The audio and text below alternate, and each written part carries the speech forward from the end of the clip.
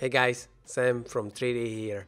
In this video I would like to show you how you can append multiple objects into one scene. Let's say I want to append female here. So I need to go to File, Append, I need to find the source file, here is the female. Now I need to go to Collection.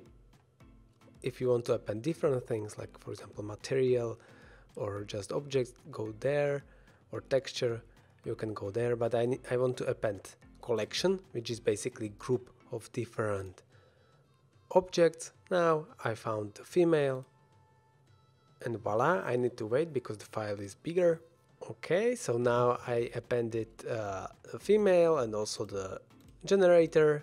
Now if I want to move generator, this is how I can do it.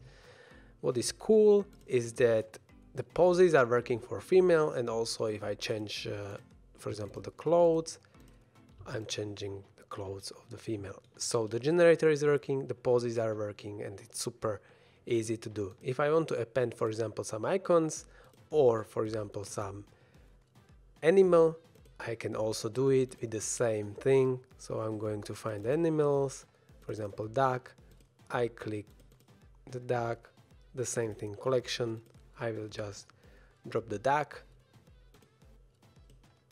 I need to go to object mode, I need to scale it, and voila, I have duck inside. If I want to append icon, the same thing, go to collection, find the icon, and it's easy to do. You can also append the material, so let's get to it. Append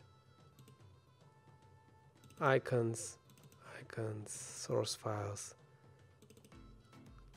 material and gold.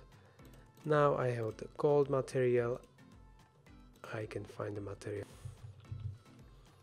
and I have gold duck.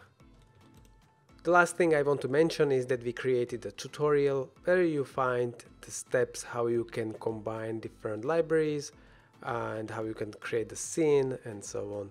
The link is in the description. Let's see you there. Cool? So that's it. I'm Sam from 3D, and this is how easy it is to combine our libraries. Have a nice day.